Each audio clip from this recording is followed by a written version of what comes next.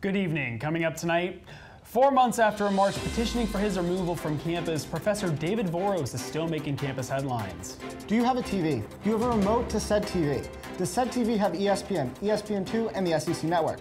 Then you're ready for Gamecock women's basketball. And finally, the 4 words every college student wants to hear, free Tokyo Joe concert. We'll tell you where. All of that and more tonight on SGTV Nightly News.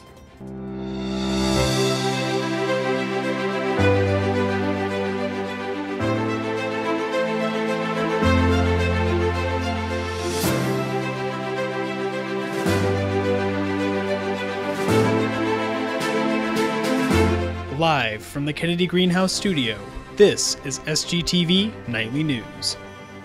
Good evening, Carolina. I'm Finn Carlin. And I'm Will Kronsberg. Thanks for joining us tonight. The search for Brian Laundrie, a person of interest in connection to the death of Gabby Petito, continues. Officials in North Carolina are currently on the lookout for Laundrie, as North Carolina law enforcement was tipped that he may be hiding in the state. The Watauga County Sheriff's Office have reported that Laundrie could be along the Appalachian Trail near Boone and Watauga County. According to University of South Carolina course listings for the spring 2022 semester, school visual art and design professor David Voros will return to the classroom in January. Voros has remained on paid sabbatical for the last 2 semesters after lawsuits and formal complaints have been filed alleging him of sexual assault and assault of students. Voros was also one of the main subjects of the Fire All Abusers March that we reported on in April. For the spring semester, Voros is scheduled to teach Arts 210, 710, and 810. And last night, the U.S. District Court of the state of South Carolina issued a temporary restraining order that prohibits state and local districts from stopping mask mandates. Governor Henry McMaster responded to the decision, arguing that parents should have the final say as to whether or not their children have to wear masks. McMaster went on to report that he has already filed a notice of appeal and is willing to take the case to the Supreme Court. This weekend across South Carolina, women's marches in support of women's rights will take place. Marches in Greenville, Columbia, Charleston, and Myrtle Beach will take place this Saturday, October 2nd. The marches are part of a nationwide movement to voice concerns about the recent passage of bills regarding abortion rights.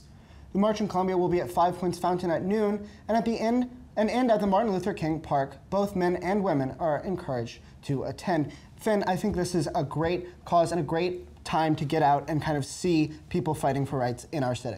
Yeah, absolutely. It's not stopping anytime soon. I've gotten word that there's going to be a Planned Parenthood march this Friday over at the State House. So if you're involved in Planned Parenthood and support what they do, then that's the place for you to be on Friday morning. And coming up, exciting news for the women's basketball team. Kendall Smith will give you updates on all things sports, so stay tuned.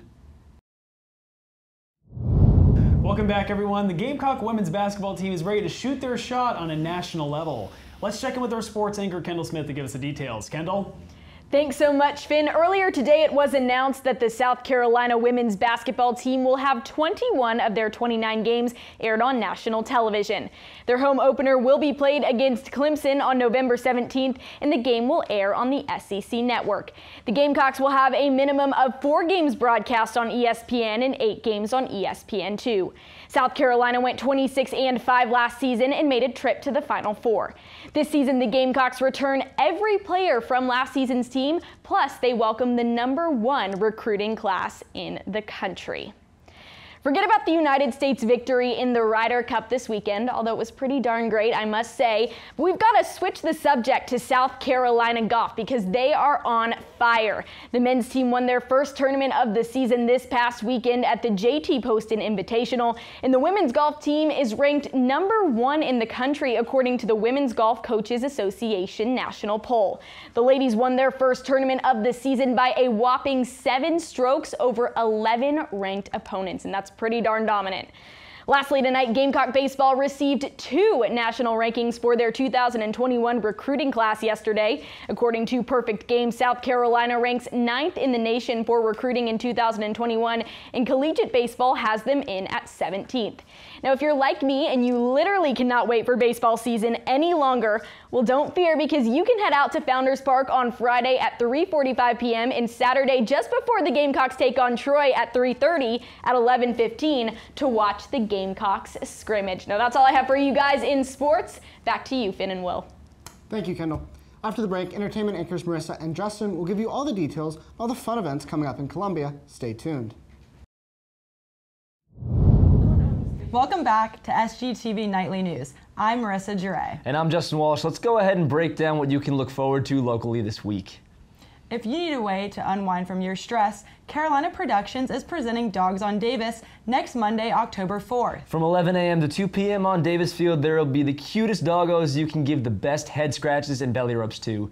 Who could resist, especially on your way to classes? Now, I don't know about you, but Carolina canines always get my daily dose of serotonin.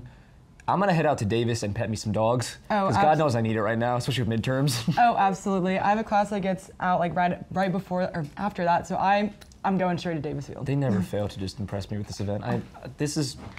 Why aren't all colleges doing this? It's really necessary. Absolutely. All right, well, UofSC Homecoming is back and kicks off on Monday, October 11th.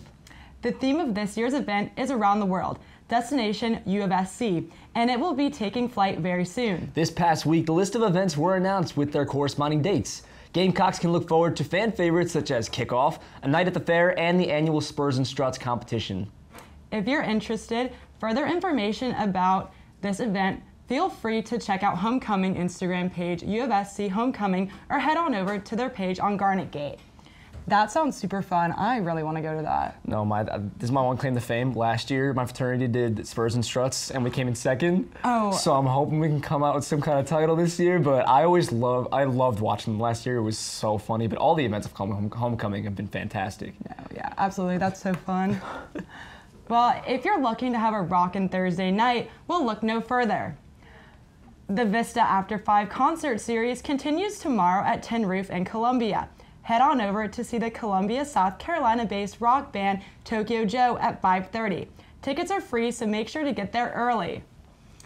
I think that's so amazing how the Vista gets to do their little concert series. Absolutely. Because normally those concerts, you have to pay actual money to go to those, but these are free because they're at the. Yeah, I mean, I haven't heard of Tokyo Joe. I'm curious. I mean, obviously he's playing here, so maybe I have the excuse to go see him. Yeah. But I heard he's some kind of rock style. Yeah, so he's we were talking about this before, but that's really up my street, so maybe I'll have to check him out. I love the Vista at night, who doesn't? Yes. So Tokyo Joe, you might catch me at your concert, who knows? Well, the South Carolina State Fair is quickly approaching and has all of Columbia excited. After last year's drive-through format, the State Fair is finally returning to an in-person experience, but still set with precautions to keep the safety. Enjoy rides, games, entertainment, and just good times overall with your friends and family. The State Fair will kick off on October 13th and will continue up until the 24th. Gamecock Entertainment's Thursday After Dark event will even feature the State Fair on the 14th. See you there. You know, I love when it comes time for the State Fair. That is my favorite thing. I just love to go and see the whole event, the food. I love fairs in general. I mean, honestly. my first time getting to go to the State Fair was my freshman year, and last year I did personally go to the drive-through format, but my one favorite story is me and my now best friend, we hung out for the first time at the State Fair my freshman year, and I had such a good time. I cannot wait to go back. I'm a sucker for rides and stuff like that, especially wasting my money on pointless games. Oh, I'm there. You can definitely catch me there. Absolutely. Well, coming after the break, meteorologist Bryce Glenn will let you know what to expect for this week's forecast, so don't go anywhere. Welcome back to your Wednesday night forecast. I'm meteorologist Bryce Glenn, and to start off, we have our weather headlines.